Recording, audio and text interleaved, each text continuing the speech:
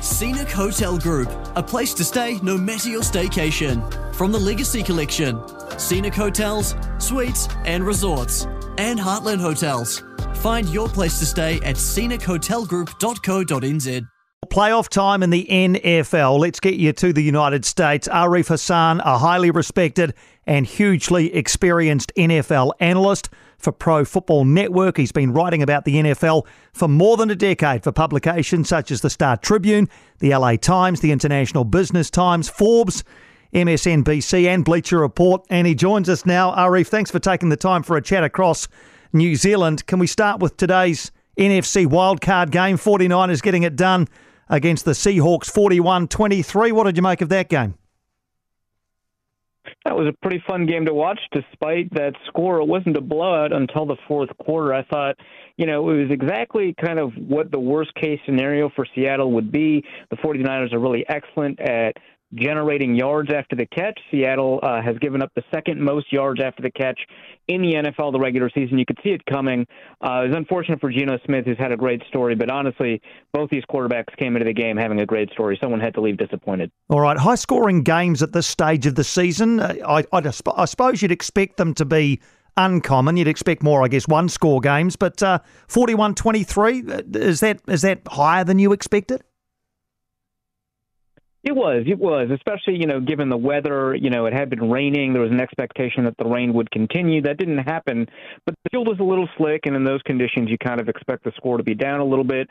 And also, neither of those teams are known for putting up 40-point games regularly. I think this is just an example of pulling all of your tricks out of the bag in a playoff game, knowing who your opponent is and knowing that, some of these plays are going to be open for you. San Francisco put together, the same play 3 or 4 times. Seattle didn't stop it until the fourth time, and by that point, they'd already scored 2.5 touchdowns off of it. All right, let's go to the AFC wildcard game. Just underway. I see the Chargers, LA Chargers, have already scored a touchdown to lead 7-0. This is the 4-5 matchup with the Chargers at the Jacksonville Jaguars. Two pretty young quarterbacks here, Arif. The Chargers, Justin Herbert, and the Jaguars, Trevor Lawrence, 24 and 23 years old, respectively. How do you see them controlling or attempting to control this one?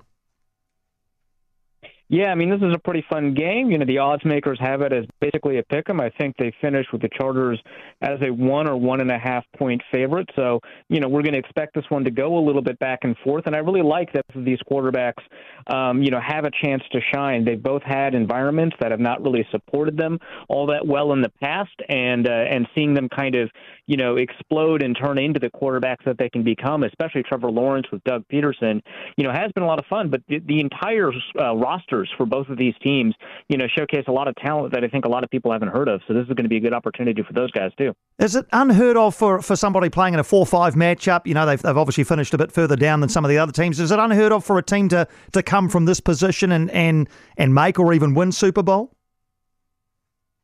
It's definitely not unheard of. We've seen teams from the 6th seed, go all the way to win the Super Bowl. I think the Ravens and the Giants have done that famously. I think that, even last year we saw somebody come from the 4-5 matchup to make it into the Super Bowl. So, it's definitely not unheard of. The playoffs are a one-and-done type situation, and from there that means there's a ton of variance. There's a lot of variability. It's not like you've got another game to prove yourself and let, the sample size play out. You're just going to have some interesting games here and there. Let's go to tomorrow's action. The Bills hosting the Dolphins in Buffalo. The Bills were probably heavy favourites anyway. How much more so now that Dolphins quarterback Tua Tagovailoa has been ruled out, concussion, a second concussion for him.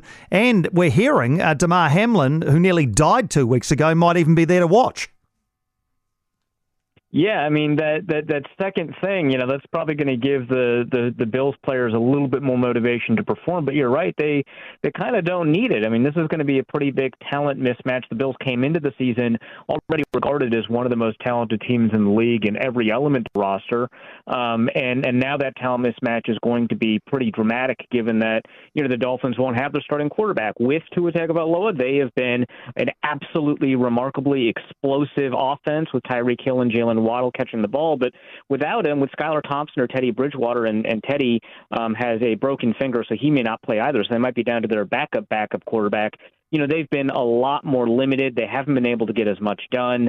And I think the odds makers have this as nearly a 2-touchdown difference, which is pretty rare to see in the playoffs. I mean, this is going to be a pretty dramatic mismatch unless, the Dolphins can figure something out. All right, I'll write the Bills down for that one. Want to get you to Minnesota. The Giants are there to face the Vikings. Arif, my son is a big Vikings fan. He got a signed Justin Jefferson helmet for Christmas.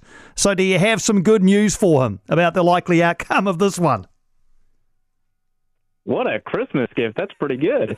The good news here is that the Vikings had already won a game against the Giants this season. In fact, every playoff matchup this weekend is a rematch of some sort. Here, the Vikings did come away with the win, a 3-point victory off of the leg of Greg Joseph, a 61-yard field goal, a franchise record. That tells you they need a franchise record. That's going to be a close game. Vegas thinks it's going to be a pretty close game, too. And I think the problem here is that since that game, the Giants have gotten a little bit healthier.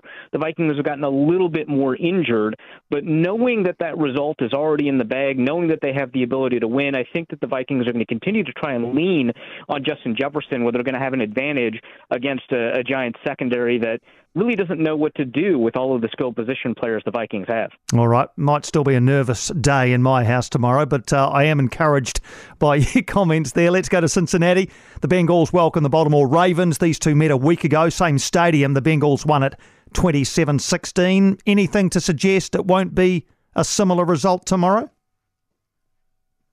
Not as far as I can tell. The problem here is that we have another situation where not only is the starting quarterback not going to play, there is some chance the backup quarterback, Tyler Huntley, won't be able to play, so they're going to have to rely on their late-round rookie, Anthony Brown, who did not look particularly impressive against the Bengals. The thing is, the Ravens and the Bengals have had a long history of playing in the final 2 weeks of the regular season and then seeing each other again in the playoffs, and the Ravens have won almost every single one of those playoff rematches when that's occurred. And I think some of it just has to do with how much better the Ravens are at adapting to their opponent.